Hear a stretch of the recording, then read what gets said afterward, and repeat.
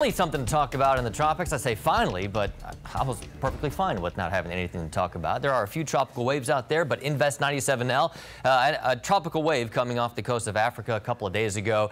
Fairly disorganized at this point, though. It's something to keep an eye on. There may be some slow development with this over the next several days. About a 40% chance that it becomes a tropical depression or tropical storm as it moves over the open waters of the Atlantic. See the forecast models here. Each one of those lines representing a different hurricane forecast model, showing you where it could track if it develops. One of the main forecast models, the GFS, or the American forecast model, it had it developing yesterday, but the latest run of the forecast model gives it maybe by Friday with that potential for development, and then it moves into less favorable conditions as it gets closer to the Caribbean, and then ultimately by early next week. Really unlikely that it develops. Still, this is a long way out, but at that point really just fizzles out. So something to watch, but in the meantime, guys, only a 40% chance that it actually becomes a named system.